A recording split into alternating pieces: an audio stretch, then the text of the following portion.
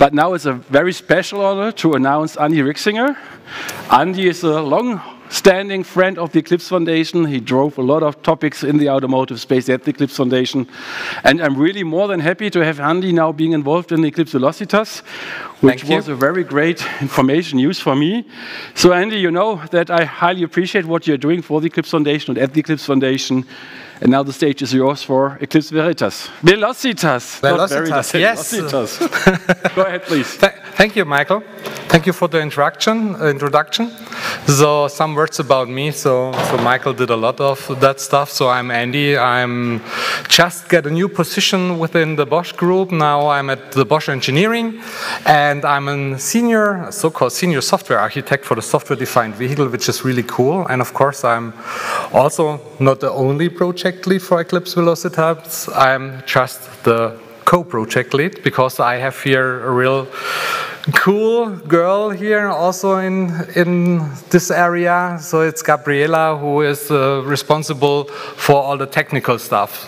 So I'm with Bosch for about 25 years. 15 years of that, I'm doing embedded software development, also some other things, and of course I'm really interested to doing open source because it's cool. So now I would like to present or to talk about little things about Velocitas, as you can easily see. So this is also now a request to the software-defined vehicle steering committee. You need here some slide templates. So I reused here that from the OpenADX working group because it's vendor neutral and it's really necessary from my point of view. You need that. So, but coming to Velocitas, so here you can see a real simple and rough visualization of a software-defined vehicle from my point of view. So you have a vehicle with a software stack on it, you have here some connectivity, you have a cloud, where some applications, some services can run in a managed way. Looking a little bit deeper into the software stack, you typically have here a kind of an operating system, you need here some layers for communication, you will have here the one or the other middleware, you will have here some SDKs, some vehicle models, some vehicle applications, and also a vehicle abstraction layer. That you have a little bit of clue where Velocitas is located. So I tried to make here a little picture, so just as a navigation part to see what I'm talking about. So here you can see our project proposal, our project description, which is located in the Eclipse area. Here you can find a link. I do not want to read that, but I will tell you a little bit about that. So the goal of Velocitas is to build here some end-to-end scalable, modular development toolchain, an easy-to-use development toolchain for creating here some containerized so-called vehicle apps, the in-vehicle applications. Velocitas offers also a comfortable, a fast and efficient development experience to increase the velocity of a development team. So Velocitas is Latin and stands for Velocitas, and so speed is everything, so to speak. Not in every case, but often enough. Velocitas combines here GitHub and Visual Studio Code, for example, and provides you here some elements, some solutions for the DevOps cycles to implement that. In Velocitas case, more on the dev side. So you can see here it provides here some SDKs, some templates currently realized in Python. So, but you heard it also in the former presentations, Rust is a real big topic, so it's on the agenda, it's on the backlog for C and for hopefully everything which is needed. And you can see here also a list of the technologies which are used in Velocitas or in which we have here some interfaces. For example, for containerization, the Docker, Kubernetes, then Dapper, as middleware, then the CUG-SAR-VAL, the vehicle abstraction layer there for gRPC, MQTT, and also some working groups, COVISA with the vehicle specification, vehicle signal specification definition. So the offering of Eclipse Velocitas, you have for more or less every step in the dev cycle or in the DevOps cycle on the dev side. Here's some solutions. For example, for the preparation, you have here some vehicle app project templates, which allows you here to a really quick project setup to produce here some vehicle apps. On the coding side, you have here two elements. It's the vehicle app programming model, it's the vehicle abstraction layer. You have for the building side some GitHub action workflows, blueprints for that, for a real easy startup, to having here CI/CD aspects really fast set it up. And of course, you have to test what you are doing, what you are writing. So therefore, you have here the vehicle app integration tests. You have here for the release section some automated release processes, and then to deploy that, some runtime and deployment models. So the initial contribution, so we are currently in the transition phase to bring all that stuff to the GitHub repo, will contain here some Python SDKs and a template repository containing here some sample in-vehicle implementations to allow a real easy ramp up of the developers into the software-defined vehicle ecosystem development model. An integration of vehicle model into the developer IDE to directly interface with the APIs and the data. Some Visual Studio Code dev containers to simplify the developer workspace setup for an in-vehicle application development. Out of the box, GitHub workflow implementations and required GitHub actions to build a container, to test the in-vehicle applications, to document and visualize all that stuff, and to publish at the end the build image. So the real cool thing is that you have also, or can do an easy startup, that you can see what Velocitas is able to do. There is an included example, so for the easy start. It's called a seat adjustment. So at first, you can here request the change of the seat position. At the next step, the seat adjuster vehicle app receives the request. The vehicle app gets then the current vehicle speed. The adjuster vehicle apps trigger then the seat adjustment with the support of the vehicle app SDK. Then a service moves the seat to the new position. The seat service returns OK or an error code. Then the seat adjuster vehicle app returns a success message, otherwise an error message. And the success or the error message will be returned to the requester. But to get a better impression of what Velocitas is doing, have a look on the short demo we have here. So let's see what Velocitas can do.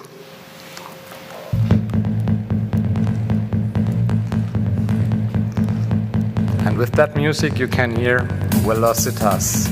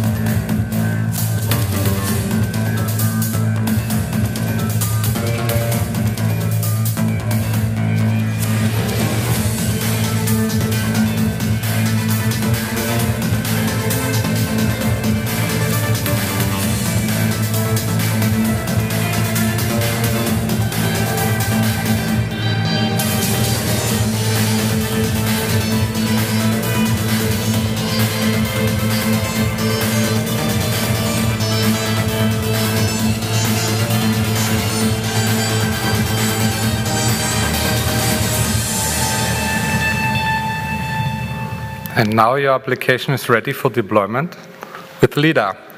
LiDAR will be presented in the next presentation later on. So be curious what Christian will present then. So we are currently in the transition phase, as mentioned before. So we are currently on the way to bring all that stuff into the GitHub repositories. Currently not 100% is in there, but you can have a look, of course, what is there. And I guess we are at 95% right now, just some small things missing.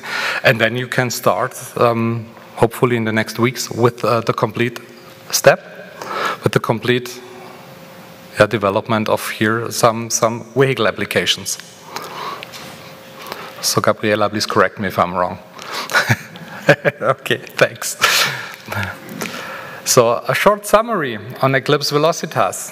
So Velocitas provides here a development toolchain for creating in-vehicle applications, the so-called vehicle apps. It increases, as the name says, the velocity of the development team, increases quality through openness, will be essential to the success of development activities. So the future of the mobility will be software defined. So let's put all the projects, all the presented projects of today together and build the future vehicle. I invite you all to do that with us or in the working group. Stay curious what will come next. Here you can find here some useful links around all that stuff. And thank you.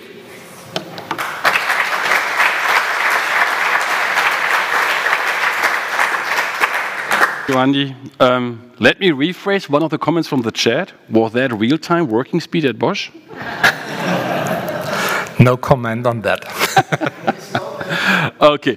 A second comment I would like to make. If someone has a good idea how we can combine dog mode, adaptive cruise control, and seat adjustments into something, we already have a starting point for collaboration, right? Maybe tonight at the dinner we can discuss how we can combine these three functions. I have no idea. So, a couple of questions in the online chat. Any questions here? Anyone would like to ask a question? Okay, then I will start with the online chat while you could still think on questions. Andy, so let me just read out loud. I did not dig into the question. What is the overhead using Kubernetes? Is it powerful enough to run in a non-cloud environment? K3S is Kubernetes, right? Yes. Just as a non-technical guy. So, shall I ask the question? Or have you understood the question? I understand the question. I'm not really the technical guy. Currently, Velocitas is more running on the development environment and not in the cloud. They are on the local cloud, so to speak, on local Kubernetes. Yeah, but currently, not sure how to answer. Maybe can someone help me? You just from the. I can answer that later. Yeah, that's great. Just here. Hi, Christian here from the LiDAR project. Yeah, we can answer that later on also in the presentation because don't hate me for that, but it's also K3S on that. So don't give me a shitstorm for that, but it's the first implementation. So no, it's not meant for doing into a restricted environment, but it's the first and we have to work on that as well. So, but it's one smaller one instead of K8S, so keep posted on that, I would say so, what we bring out in the future. There's one related question in the chat. Do the containers produced actually assume required to be deployed to Kubernetes environment, or is a CRI sufficient? A CR what? CRI. C-R-E. Container runtime environment? No, that would be CRE. No, I don't know. Maybe the one who asked that question in the online chat, could you write out what you mean by CRI, and then we can... Oh, container runtime infrastructure. Oh, I was close, right? So to be honest, you get me on the wrong foot today. No, I think. You again? I can put the question with me and absolutely. So that later on. Yeah, I once again would emphasize communication and community. I like that one that you can't answer, because that would be exactly what I would like to see. Any on-site questions in the meantime? Otherwise, I would continue with the online questions. No? Okay, I continue. You need now listen very carefully. That's a long question with an example, and you need to understand that example. Thanks for the presentation. That's the start, which I can fully support. The question is, assume a vehicle can be ordered with seats from suppliers A and B, and the new version of the vehicle app needs the features of seat A, does not work with seat B. Clear so far? Mm-hmm. How do you ensure that the new app is not accidentally deployed to a seat B vehicle? So that's a really good question. This is something. Okay, let me try it in another way. So at a first glimpse, it's open, so you can adjust your solutions by your own. This is one thing. All the verification, validation mechanisms have also to be figured out, so it's currently not a part of Velocitas. So I guess this is, or from my point of view, you have to deal exactly with such situations, and that will not be the only one you will, or which will occur in the future. So you will have different providers of functionalities, of hardware, of equipment. And we have to find here then ways to do exactly that. Maybe you can have here some information which the hardware can send, so that you know what is in there. That could be one solution. Still not answered this overall big question at the end, from my point of view. Maybe I'm wrong, but this is my understanding. Tom?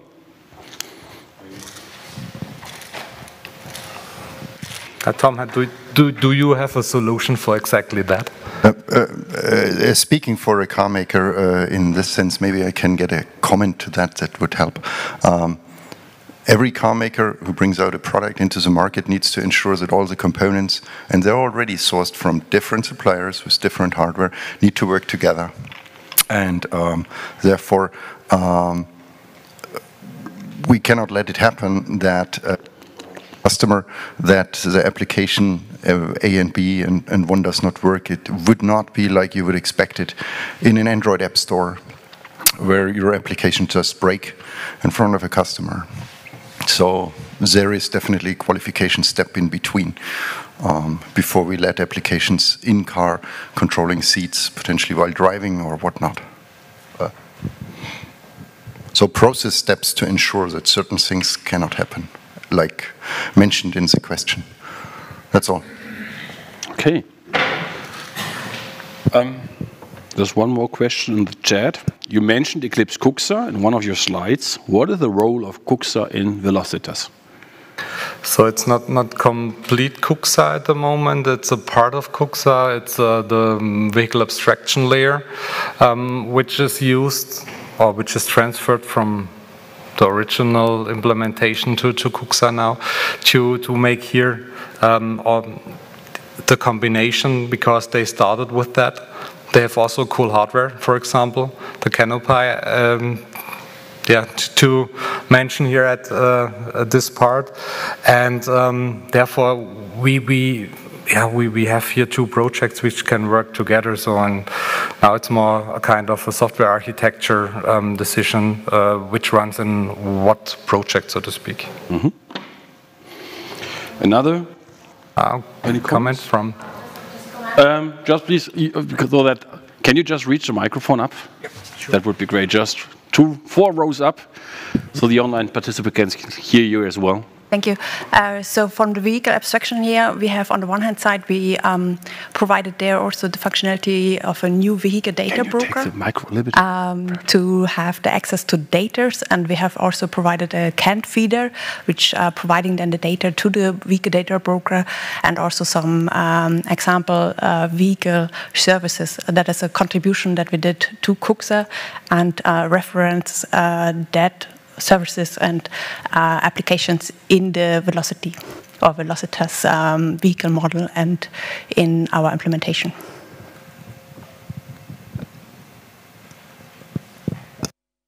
Thanks for helping out. There's another question. How is Kubernetes load compared to Docker Compose only? I think it's a valid answer. I have no idea. That'd be a valid answer. If that's too detailed, my proposal would be get in contact with the developer team and talk to these. We will clarify that later on. Something like there's a typo line 115, maybe not be answerable today. Yeah, but don't get me wrong, I like that question, but that would be maybe something more for an external exchange afterwards, because it's maybe too detailed.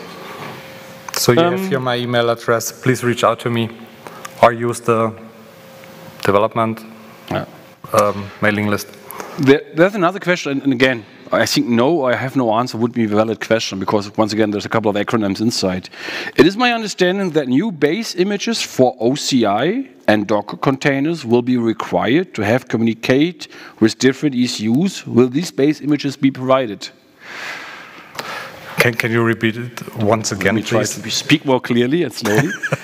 It is my understanding that new base images for OCI and Docker containers will be required to communicate with different ECUs. Will these base images be provided? So obviously the question is if some sort of base images will be provided. I think we will hear the answer of that question in the next presentation. Yeah, perfect. So that would be the direct reference. So just stay tuned for another couple of minutes, and then we'll have an answer here. I think I'm done with the online questions. Are there still some questions by the audience? If not, I will collect my microphone. Don't lose it once again. And that's not nice. I think we are 4 minutes early, so it seems, Andreas, Andy, that you are already quite mature when it comes to upload code and similar. So what would be the right way for a developer would be interested to do something here to get involved? I think for sure reaching out to the committers and reaching out to the community. But I think, so as I understood, I could start using your code tomorrow, because you said 99% is already there, something like this? I would say, yeah. Or 95%. Not 100%, so we need some days to bring the last small pieces together, and then let's start on that way. So to communicate with us or with the community, there are some possibilities. One is direct via the email, but then it's a one-to-one communication. It's typically better to use here the development mailing list for a special project or for the complete project, the SDV working group mailing list, so then you can see or you can reach out to the whole community. We have, or the SDV working group has also a website where all the projects will be on there. I guess it's currently not visible, just with with the agenda for today you can see everything, and then you can have a look on GitHub on the project proposal side what is in there, and then reach out to us if you have here some questions. Engage yourself, have a look what is your need, what is for you feasible. If you miss something, reach also out to us. We try to close the gaps in the future, of course. Yeah. Maybe as a final question, that already looked very professional. It was a dedicated project website. You have a logo, you have that video. And maybe it's not a secret that this initiative was initially driven by you and Microsoft, for example. The Microsoft presentation was also quite well already advanced. I just want to ask you how long you're already taking the idea with you to open up Velocitas, just not to give other organizations the impression that this could be done within weeks. I assume you would discuss a little bit longer than just 4 weeks when we asked for project contributions, that you would like to do something in the open with Velocitas, right? Or has that everything happened in the last 4 weeks? That would be very really. So very good. But so I was a bit involved also in doing some small work packages from the Bosch side for starting this working group. And regarding that one, we need more than a year. So my first contact to this point was, I guess it was beginning of last year, yes. And then you see, you have always to do here journey, especially in bigger companies where you have here processes where you have to deal with the legals, where you have to be safe on the IP side, and therefore this needs time. But it's worth it to do all that stuff, to work, to come into a collaboration with other ones. One special thing, so it's also a bit more in the past, was especially with Rex, for example. When do you have the chance to collaborate with a competitor from the company side or with ZF? It's typically not possible, and now we have the chance to do exactly that in an open way, in the open source community. And we are all dealing typically with similar problems, and why doing not the so-called non-differentiating stuff together and focus on the differentiating stuff, and therefore it's worth, and it's not the thing, okay, we want to go open source, we do it tomorrow. That also won't work. You need to have also a bit of a strategy beside that. And that needs a little bit of time, of course. Yeah, and if you think about maybe opening up a project from your organization, maybe it's not a good way to wait until it's perfect. Search, contact to people who are experienced with this one, who did this in the past, and try to find out what would be the best point in time to present your project to the public, right? I think waiting for a 100% perfect project, so why would your community to work on the project to extend the project? So think about maybe, and for each and every project the answer may be different, right?